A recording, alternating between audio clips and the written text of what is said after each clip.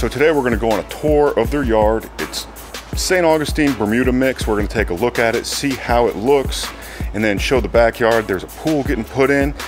I measured it for some sod. That'll be delivered here in a few weeks. I'll be back down again for spring break, so hopefully I'll get to put that sod in because that'll be a whole lot of fun. And we'll just see how it goes. I'm venturing out into new territories, so enjoy this ride. As you can see, no, not too bad. Have some St. Augustine with a whole lot of Bermuda mixed in. So we're gonna take a look at it. I really wish he would, get rid of the St. Aug and go Bermuda, but that's not gonna happen due to their wet summers. He can't mow as frequently, and the St. Aug gives you a little bit of leeway in that to where you don't have to mow every other day. So let's take a look and see what they have. Okay, so we got a pretty good close-up here. Got the little bit of St. Aug, but there's tons of Bermuda. I want to pull a little bit of this out. Okay, so you can see the green up going on here. They did have a freeze, I don't know, maybe 3 or 4 weeks ago here in this part of Florida. So expected to have some brown. This also is cut like at 4.5 inches, so you're gonna expect all the brown underneath and just green at the top. Okay, this is a pretty good example of the internode spacing. As you can see, it's pretty dense. The leaf texture is very fine. So while you would think a common would be invading, this may not be. This could have been at some point in time they had something else, or it could just be a really good looking common. But I would say the yard, and we'll do a walk over, it's probably 3/4 Bermuda.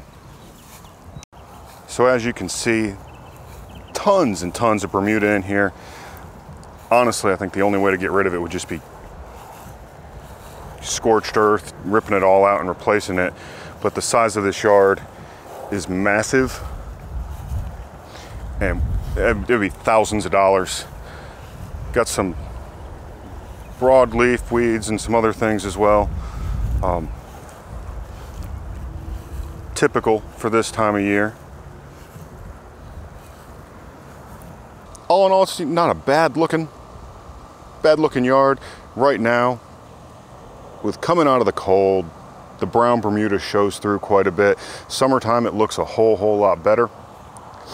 And we'll see more of that later this summer, and again here in a few weeks when I'm back down for spring break. So what we have going on the backyard is completely different. I measured out earlier today how much sod to replace what was torn up. As you can see, a pool's getting put in. There's gonna be a patio installed. Have it calculated right now, it's gonna need about 8 pallets at 400 square feet a pallet to get all this put back in. Gonna be a massive job. I was really hoping it would be ready and I could lay that down today while I was down here. It'll probably get done before I return for spring break, but if not, I so hope that I can lay it down then, because that'll be fantastic.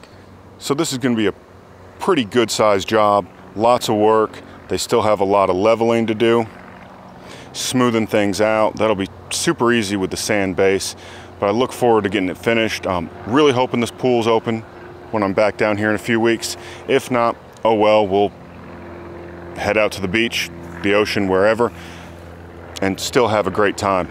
But the pool is definitely going to be nice.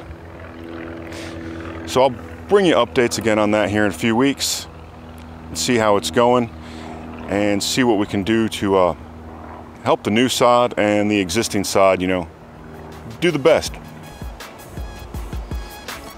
So there we have it with the tour. Hope you all enjoyed it. I know it was a lot of fun. I really wish that St. Augustine would go away with Bermuda.